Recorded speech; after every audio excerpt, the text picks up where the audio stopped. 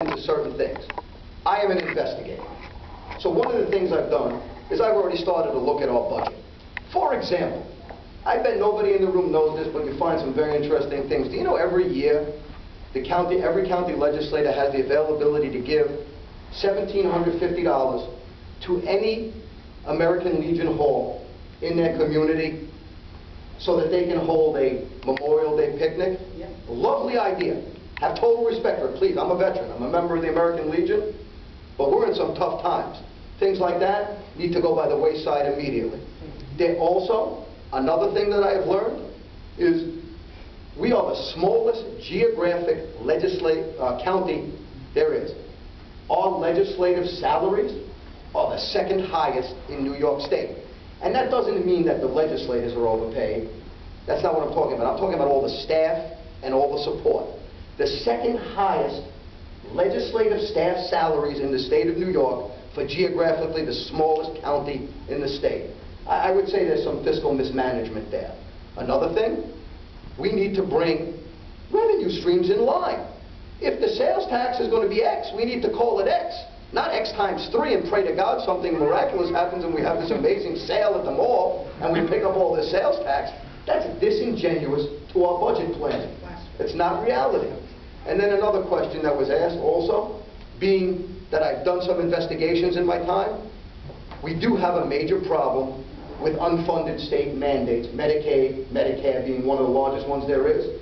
And I guarantee you, there is tons of fraud out there that we need to stop. We need to, as the legislative body, as I feel the chairwoman of the legislature should have done by now, put forth a mandate through our investigative powers and subpoena powers to demand that we start investigating this. We can probably create an investigative unit that would be self-paying and turn a profit in the fact of all the money it saves by investigating Medicaid and Medicare fraud.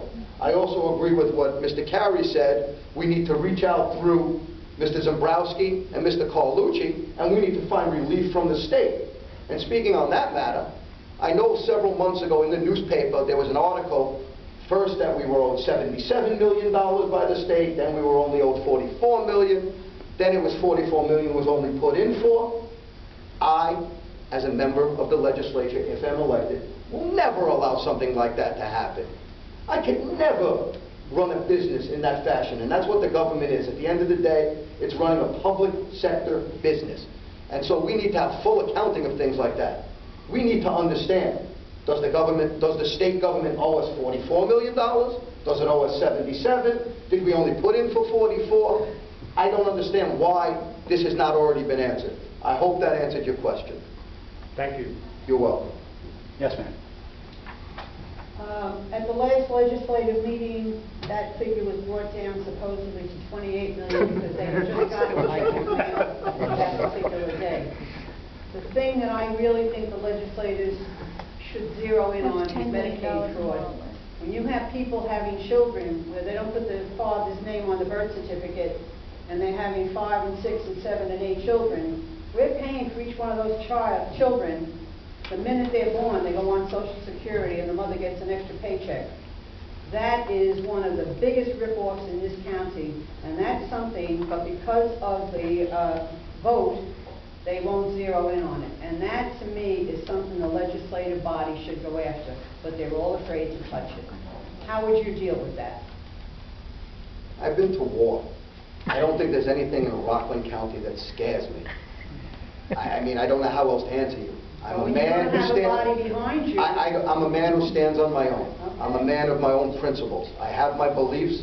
I follow my beliefs. But you're one person.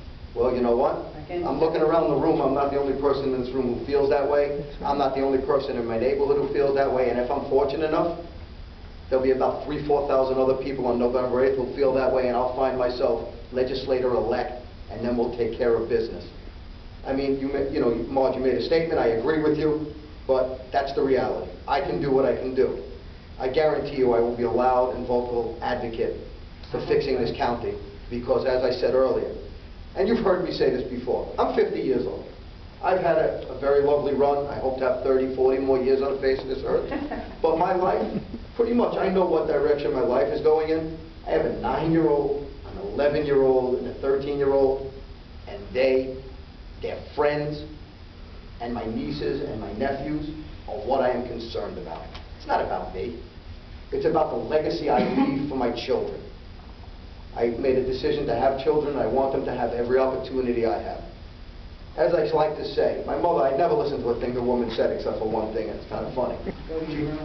Well, no, I never listened to that either. Well, my mother many years ago said to me, you can do anything you want, you can be anybody you want to be if you work hard enough and you use the opportunities given to you. As I said before, I'm concerned. And my real concern is that we're squandering my children, your grandchildren's opportunities because of our irresponsibility in government. I hope that answered you in a very long-winded way. No, it's very good. Thank you very much.